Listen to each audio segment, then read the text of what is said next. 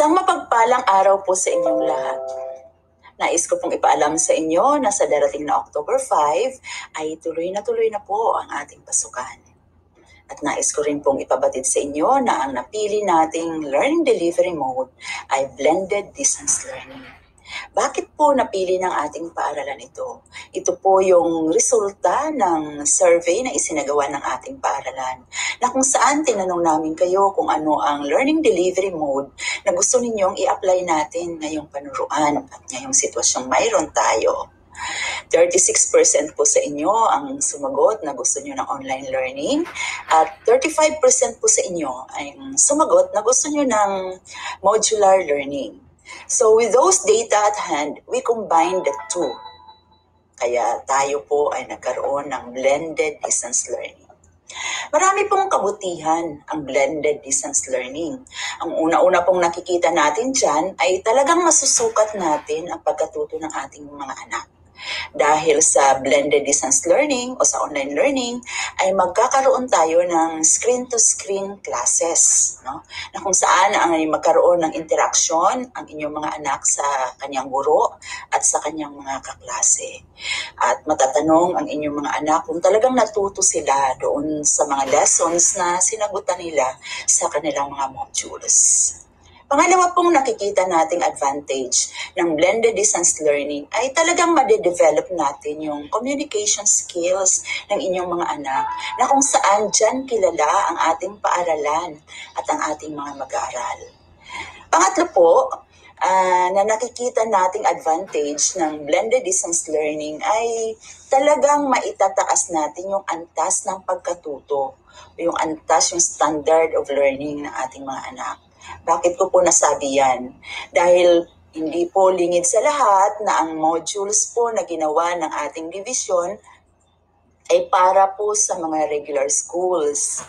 At alam naman po ninyo na ang ating paaralan ay nag-o-offer ng curriculum ng isang science high school. Dahil po dyan, nais po nating i-maintain yung standard ng ating paaralan. Kaya through online learning ay maitataas ng mga teachers yung standard ng lesson. No? May mga activities silang ibibigay o may mga worksheets silang ibibigay sa inyong mga anak upang sa ganun ma-maintain natin yung standard ng ating paaralan. So yun yung mga nakikita nating advantages ng blended distance learning. Huwag po kayong mag-alala. No? Dahil susundin natin yung ang mga nakatakdang oras na dapat lamang gugulin ng isang bata depende sa kanyang edad sa harap ng computers. Sa pamamagitan po ng schedules na ginawa ng ating pamunuan, ibibigay po namin ito sa inyong mga anak at kanila pong susundin. At sa magitan po nito, masusunod natin yung mga nakatakdang oras. Muli po, hinihiling ko ang inyong aktibong partisipasyon at ang inyong 100% na suporta sa ating paaralan. Huwag po kayong mag-alala na sa kabila po ng hamon ng panahon, sa kabila po ng hamon ng sitwasyon, patuloy po nating hubugin ang ating mga anak. Patuloy po nating hubugin ang ating mga anak at patuloy po nating ibibigay ang dekalidad na edukasyon para sa kanila. Maraming salamat po. May mga videos po kaming ibibigay sa inyo. Sa mga videos po na ito ay mapapanood ninyo yung mga prosesong dapat ninyong sundin, no? Sa pagkuha ng modules, pagdating sa bahay, ano yung inyong mga titingnan, ano yung inyong mga sasagutan, paano ba gagawin yung screen-to-screen classes, ano yung mga proseso, at pagkatapos nyo sagutan yung modules, paano nyo ibabalik sa kanilang mga advisors yung mga modules na inyong nakuha, at paano kayo makakakuha ng mga next modules. So, pagtiyagaan nyo po, please, na panoorin yung mga modules, mga videos na ibibigay namin sa inyo. Maraming salamat po, magandang araw sa inyong lahat, at pagpalain tayo ng buong may kapit. Bye! Welcome to the Puerto Princesa City National Science High School pre-opening of classes orientation. For today, we are going to talk about number 1, module distribution protocol. Second, the psychological first aid module. Next, we will talk about the weekly home learning plan. Then we'll proceed with the Google Meet protocol and the group chat protocol, and finally the online class protocol. Are you all ready? Just like what our beloved principal had said, City Science High School will use the blended distance learning. So it is a combination of the modular learning delivery and the online learning delivery. Now let's talk about the module distribution and retrieval protocol. Paano nyo po makukuha at maibabalik ang mga modules dito sa ating paaralan? Panoorin po natin ito.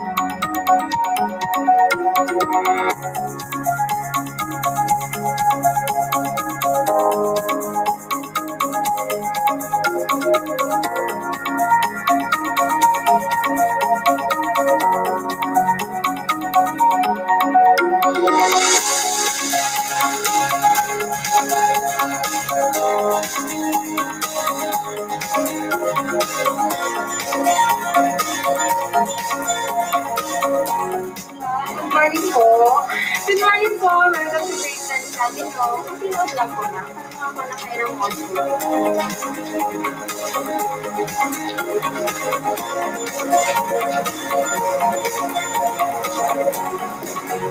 Ma'am Ice, kay Cervantes po. Magandang hapon po, ma'am. Cervantes po.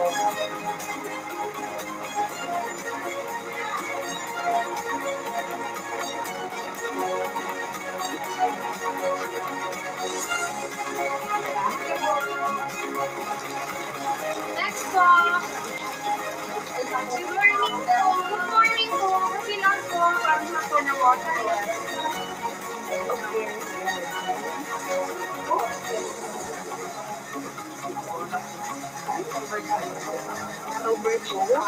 Ma'am Ice, si Manzano po.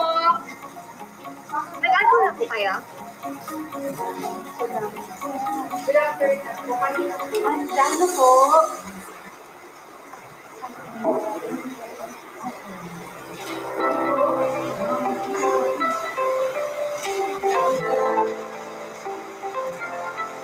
Thank you, ma'am. Thank you. Anak, nagawa mo na ba yung aking bilisan bago ako umalis? Opo, Nay. Kumain ka na. Opo. Kalikuan na. Opo. Opo. Narito ang iyong module at yung iyong weekly learning plan.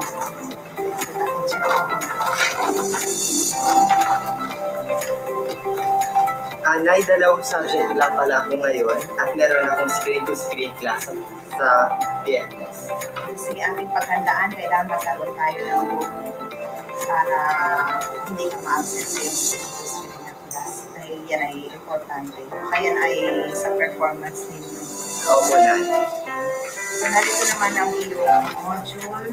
Pakicheck mo yung mga pages kung nakapangbayan. Complete.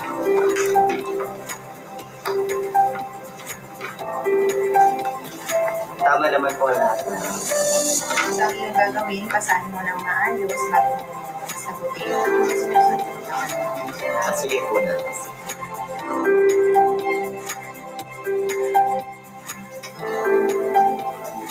Anak, ising na, magpe-prepare na tayo sa iyong klase. Sige po, Nay. Tinakuha kung ano naman ang mga schedule ko ngayong araw. Ito yung sinasabi nilang weekly home learning plan.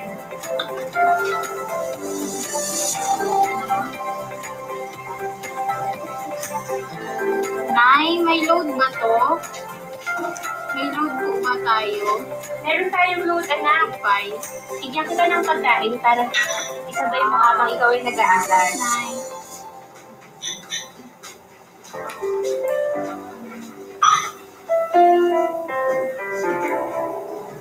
Nay, wala na atang load. Wala internet.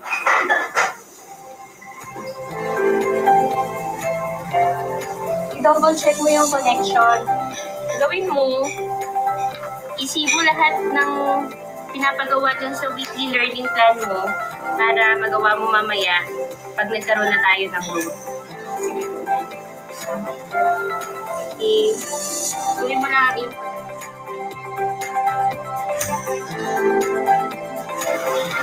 Good morning, ma'am. Good morning po.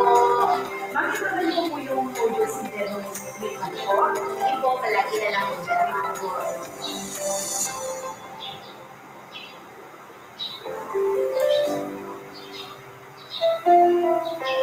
Yan, tapos po, pwede na po kunin yung kanyang module for week 2. Sige po. Thank you, ma'am. Welcome. Thank you. Thank you po. Thank you po. Thank you, bye.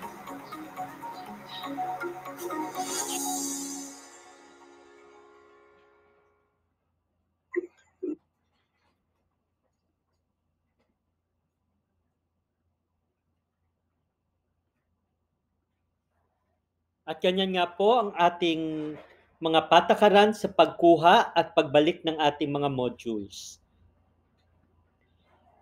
Bigyang pansin naman natin ngayon ang psychological first aid modules. Ito po ay gagamitin ngayong linggo. Ibibigay po ito bukas.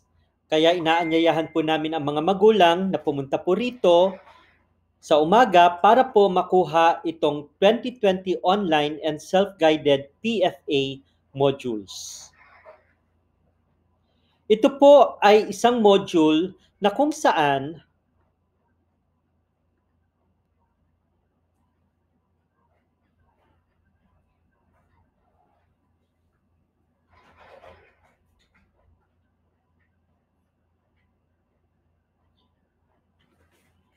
tinatalakay dito ang psychological first aid na dapat ay ibinibigay sa ating mga kabataan.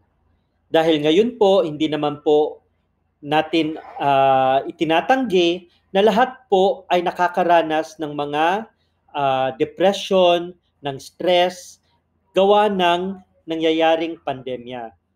So ito po ay lupon ng mga modules na kinakailangang sagutan ng ating mga estudyante at ibabalik po sa takdang oras.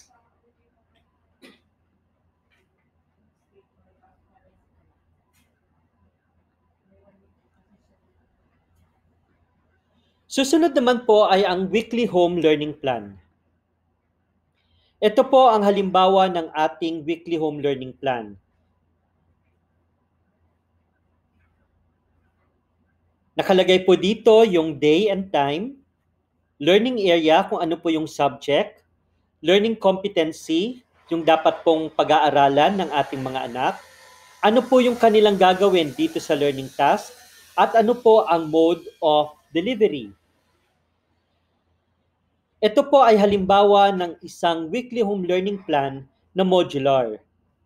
So sisimulan ng bata ang kanyang activities 8 to 9 ng umaga, tapos 9 o'clock to 9:30 ay magkakaroon ng short exercise, at sa Monday, meron lamang siyang isang subject sa umaga at isang subject sa hapon. Ganun din sa ibang mga araw. Sa learning area, makikita kung ano yung mga dapat na subjects na kanyang pag-aaralan sa takdang oras. Nandito din yung mga kakayahan o learning competencies na dapat ay kanyang pag-aaralan, at kung paano niya ito mapag-aaralan ay makikita naman ito sa learning task. Huwag kalimutan ang mode of delivery dahil dyan po makikita kung ang activity po ay online or modular. So ito po ay makukuha ninyo every week kasama po ng bagong mga modules sa kada linggo. Ito naman po ay halimbawa ng isang weekly home learning plan na gamit ang online learning. So makikita po ninyo may mga links po dyan para sa mga video clips at sa mga activities. To ensure that learners are on task and are guided on what they are expected to accomplish within a specific week, teachers shall prepare a weekly home learning plan. Sufficient break time shall be ensured. In cases of legal celebrations and holidays, as well as cancellations, suspension of classes due to natural and man-made calamities, adjustments in the time frame for accomplishing learning tasks based on the weekly home learning plan shall be considered accordingly. It is recommended that a learning facilitator or a household partner like parent, guardian, sibling, or other community members considered as a responsible adult should be available to guide and support the learning process of the child at home, as well as provide guidance in accomplishing given home learning tasks. Kaya nga po importante na nasa tabi niya po ang kanyang mga parent, guardian o kapatid o kahit sinong responsible adult habang siya ay nag-aaral gamit ang kanyang mga modules at online learning activities.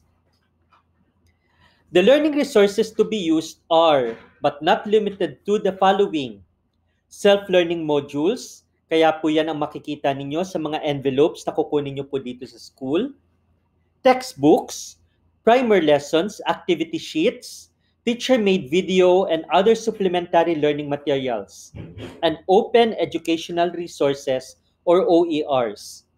Self-learning modules and primer lessons shall be converted into different digital content formats such as video or audio lessons, interactive inclusive electronic SLMs, shall be available through the DepEd Learning Resource Portal, DepEd Commons, DepEd Learning Management System, and or different DepEd recognized LMS, such as the Google Classroom. This helps classes to connect remotely, communicate, and stay organized. Sa atin naman po, ang talagang gagamitin natin ay ang tinatawag na Google Classroom. Where feasible, learners may also be provided with printed copies of SLMs in consideration of the allowable screen time by key stage or as a support should there be a power interruption. Yan po ang kagandahan ng ating blended distance learning kasi meron na pong online at meron pa rin pong modular. So kung in kaso po na magkaroon ng power interruption, meron po tayong mga modules na magagamit ng mga bata. Schools may adopt a combination of synchronous and asynchronous online teaching in consideration of the screen time guidelines by age as recommended by the American Academy of Pediatrics and World Health Organization, which is as follows: grades 6 to 8, a maximum of 2 hours daily. For grades 9 to 12, a maximum of 4 hours daily, 2 hours in the morning, and another 2 hours in the afternoon is recommended. Online activities shall be complemented with locomotion, motor sensory, and audio tools, which will support subjects related to performing arts and clubs. Learners shall be provided with activity sheets and be given performance-based tasks to accomplish. Learning facilitators or household partners like parents, guardians, or responsible adults at home shall supervise and monitor the screen time of the learners. The American Optometric Association recommends the 20-20-20 rule, where one needs to look away from the screen every 20 minutes and focus on an object at least 20 feet away for at least 20 seconds. It is also recommended that child should walk away from the screen for at least 10 minutes every hour. Schools must ensure that learning facilitators are oriented on the recommended screen time as well as break time from the screen. Teachers are expected to give assignments and learning tasks. The quantity of online activities is not equivalent to quality. Tasks assigned to learners should include those that require them to get up and move away from their devices. Synchronous learning shall be conducted using live webinars, video conferencing, live chat, or instant messaging. Teachers are highly encouraged to use Google Meet to record a specific activity, especially for performance task-based output. Lessons shall be recorded for students who missed the lesson to view later. Synchronous learning in each subject may be done at least once to a maximum of 3 times per week, depending upon the age and grade level of the learners. For a synchronous platform, Learning Management System or LMS or any educational platform shall be utilized for self-paced learning. In our case, we are going to use the Google Classroom. Learning materials may be posted online and learners may walk through them in their own time, collaborating asynchronously with other learners and with the teacher via online forum, email, and others. Teachers shall present lessons in more than one format within the learner's capacity. This is to address the diverse learning profile of learners when it comes to understanding and perceiving information. If teachers delivers lessons by text, they need to have a video or voice recording with it too. Likewise, if they deliver lessons via webinar and teleconference, they are advised to have a text version ready as well, including transcripts, slide decks, and other supplementary materials referenced in the lecture. Either in real time or uploaded, shall help maintain learning equity for students with bandwidth challenge by giving them opportunity to review materials that they are unable to stream on video. So para naman po ito sa ating mga estudyante na minsan nagkakaroon ng problema sa internet connection. Kaya nga po sinisikap ng ating mga kaguruan na magkaroon ng mga iba't ibang worksheets, iba't ibang task pa, nagre-record ng mga videos para anytime yung mga estudyante natin na hindi makaka-attend sa webinar, online webinar, ay pwede nilang kunin at i-download ang mga files. Lahat po ng ito ay kinuha natin sa DepEd Memorandum DMCI 2020-00162 galing kay Undersecretary Diosdado M. San Antonio noong July 21, 2020. Gaya na nabanggit, ang ating school ay gagamit ng Google Classroom, Facebook, Google Meet, at Messenger. May kanya-kanya na po kayong mga group chats, bawat section at bawat parents. Dumako naman po tayo sa Google Meet protocol. Ano-ano ang mga dapat sundin kapag nagkakaroon ng Google Meet webinar or meeting, screen-to-screen meeting? Una, come in early. Do not be late. Pag sinabi ng teacher na 8 o'clock, magsisimula kayo, then dapat nandoon na kayo sa meeting room before 8. Be present. Marami po kayong mamimiss, lalo na minsan lang ang ating mga subjects kapag kayo ay absent. Next, try to look good. Magbihis ng naaangkop na kasuotan kapag kayo ay haharap sa camera. Humanap ng isang tahimik na lugar. Find a quiet place kung saan isa-set up ninyo ang inyong study area. Maging magalang o be respectful, lalo na sa ating mga guro at sa ating mga kaklase kapag nasa Google Meet kayo. Makinig ng maayos or listen actively. Put mic on mute and turn off webcam. Kapag meron kayong mga katanungan, use the chat box to ask.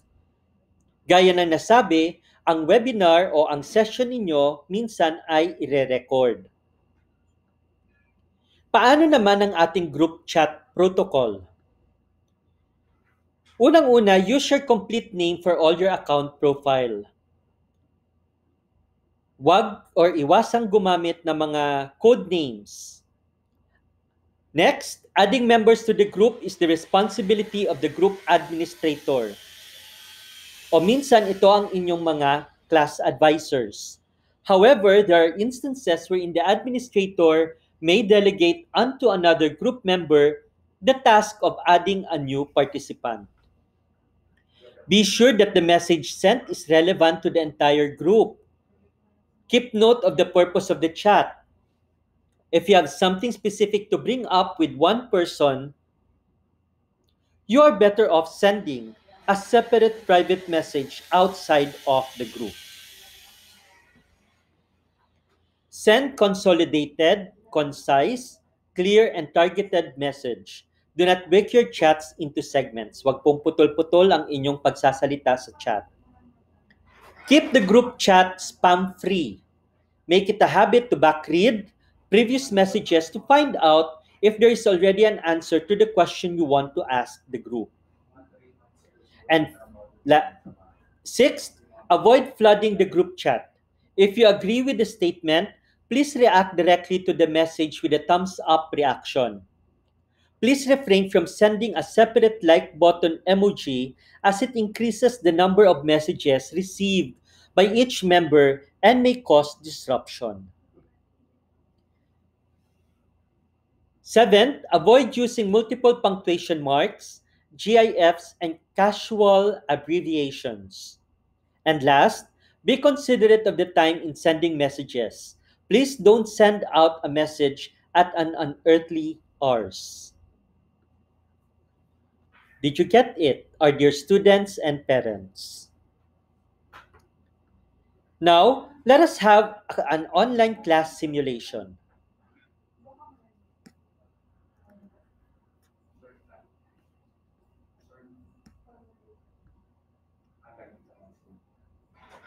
Good morning. Good morning, Sheffield. Okay, so are you ready for our class for today? Yes. Were you able to receive your weekly home learning plan? Yes. Can I see your weekly home learning plan? Okay, what does it say there? 8 o'clock to 9 o'clock, wake up, make up your bed, eat breakfast, and get ready for an awesome day. Did you do 9 that? o'clock, yes. Okay, so what else is in there? 9 o'clock to 9:30, have a short exercise.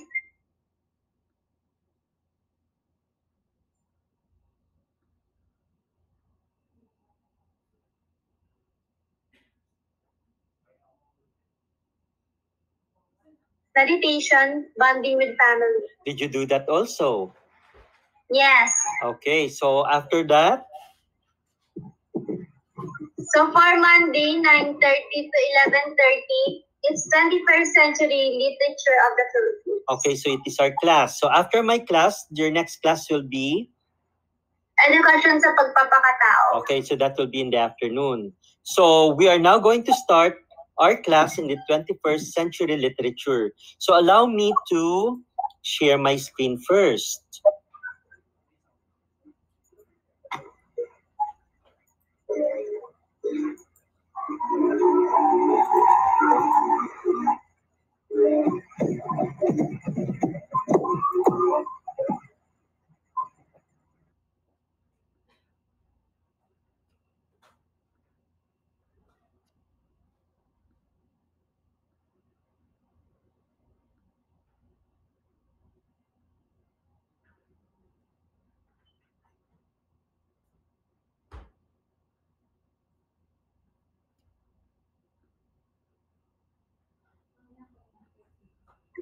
Good morning.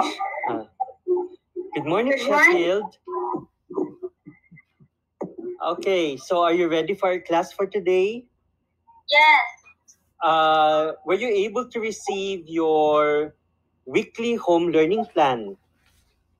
Yes. Can I see your weekly home learning plan? Okay, what does it say there? 8 o'clock to 9 o'clock, wake up, make up your bed, eat breakfast, and get ready for an awesome day. Did you do 9 that? o'clock, yes. Okay, so what else is in there? 9 o'clock to 9:30, have a short exercise, meditation, bonding with family. Did you do that also? Yes. Okay, so after that, So for Monday, 9:30 to 11:30, it's 21st century literature of the Philippines. okay, so it is our class. So after my class, your next class will be? Edukasyon sa pagpapakatao. Okay, so that will be in the afternoon. So we are now going to start our class in the 21st century literature. So allow me to share my screen first.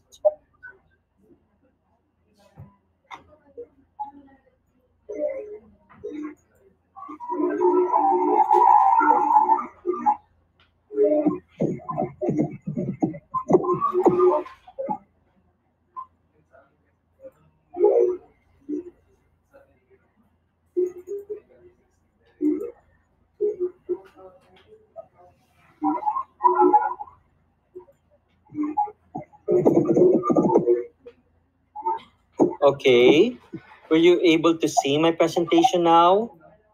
Not yet. Not yet. So just wait, it is still loading.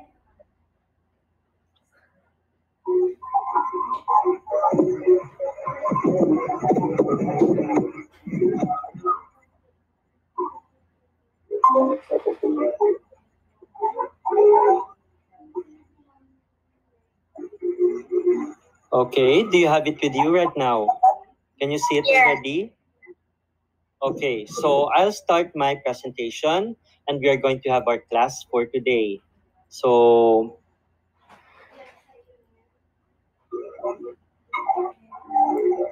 first let us begin our day with a prayer.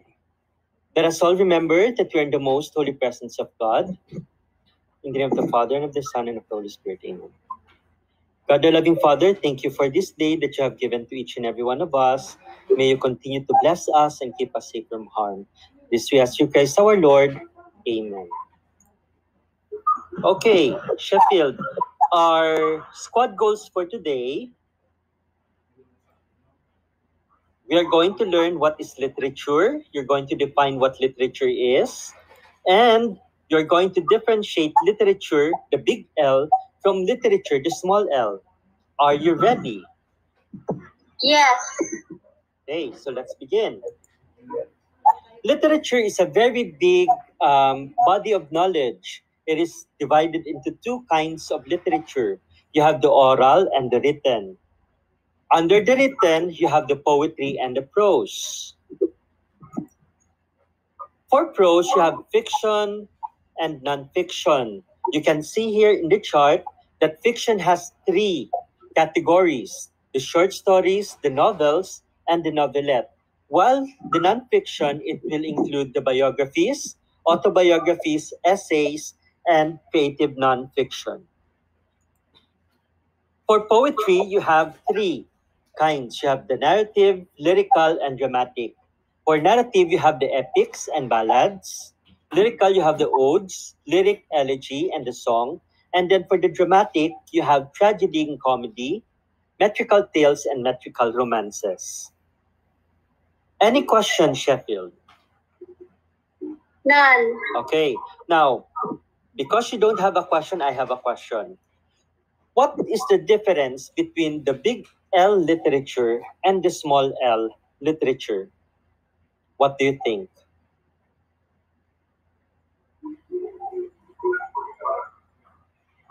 I'll give you an example. Literature with the big L, we have Homer's Iliad and Odyssey. While literature with the small L, you have the Wattpads. The literature with a big L is the written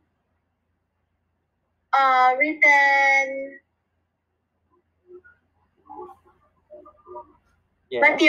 written materials or books that is way back Okay, what that we could, are in the past, while the small literature or small L is what we are now in the present time. okay, that could be one possible definition of the literature with the big L and literature with the small l. Now, allow me to continue. So, literature with a small l, it is broadly anything that is written, such as novels, poems, plays, and articles, while written with popular appeal. So, you're right. These are the books that is written now, not at the present time. So, we have, like, for example, Twilight.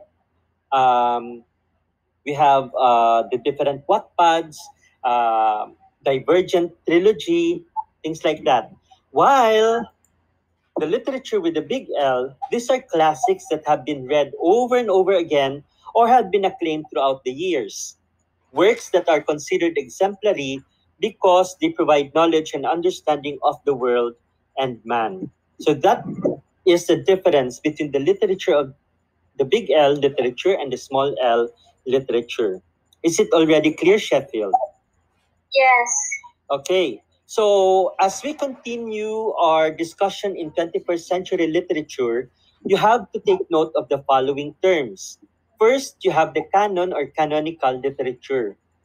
These are list of books that are being prescribed to be read by students like you in the different schools and universities. The National Artist for Literature, it is the award being given by the Philippines to those who have exemplified uh, writing in terms of literature, a Filipino writer. While the Nobel Prize in Literature is a yearly award being given to a writer, any writer around the world, and Pulitzer Prize is for American writers who have exemplified in writing on that given year, while the Man Booker Prize is for the United Kingdom. Is it all clear, Sheffield? Yes. Okay.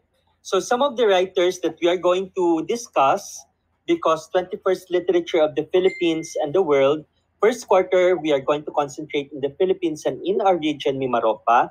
You have the following writers. For Mindoro, you have the Ambahan and the writer Malu Levista Jacob.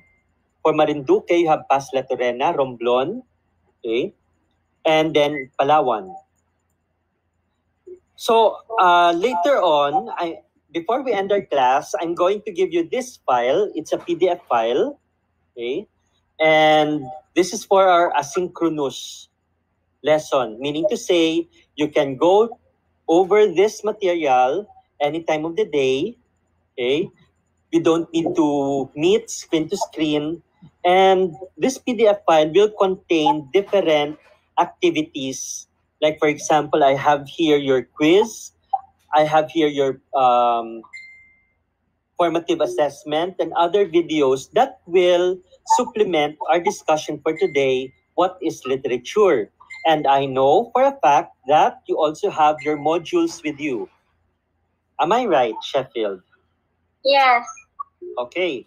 So what all you need to do is to download the PDF that I am going to send in your GC, and then click on the different items that you have here. Okay? And it will lead you to the activity.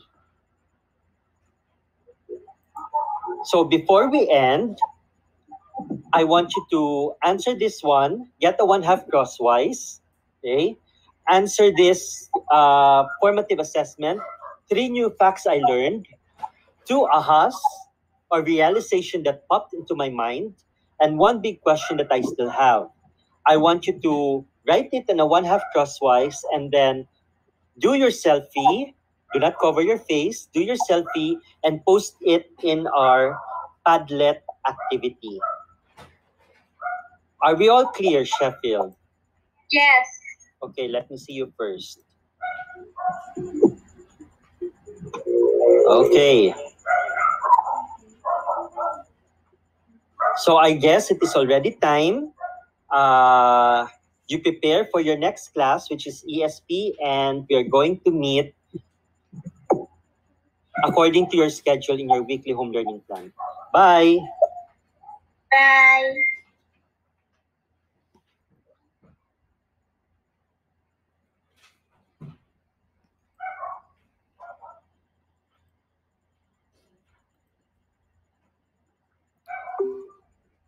So we hope that everything is clear for the online class simulation. Are there any questions? So for your questions, you can post it in your respective group chats per section, and your advisors will be willing to answer any queries that you have. So as for now, see you in class come October 5. Okay, that's all folks. Bye.